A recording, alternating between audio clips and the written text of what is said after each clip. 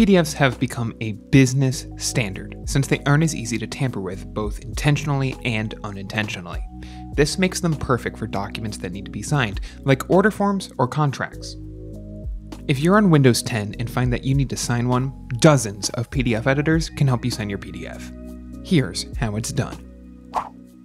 If you're signing a PDF document on Windows, it's best to use Adobe Acrobat DC. If you don't already have it, just click on the link in the description below to download the app. Once it's up and running, open your file, scroll to where you need to place your signature, then click on the Fill and Sign option on the menu on the right. Click on Fill and Sign again when the app asks what you want to do, then click on the Sign button in the toolbar when it brings you back to where you left off. Next, click on Add Signature. You can either add one by typing using the given fonts, drawing with your mouse or touchpad, or adding an image of your signature.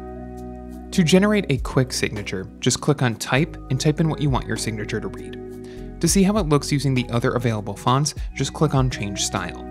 When you're satisfied with your preview, just click on it to select it, then click Apply. For a more personalized signature, you might want to draw it out. Just click on Draw, then use your mouse, touchpad, or drawing pad to sign above the blue line. If you aren't satisfied by the result, just click on Clear to try again. The easiest way to upload your genuine signature on the platform would be to use an image. Sign a piece of clean white paper, then take a clear and level photo of it.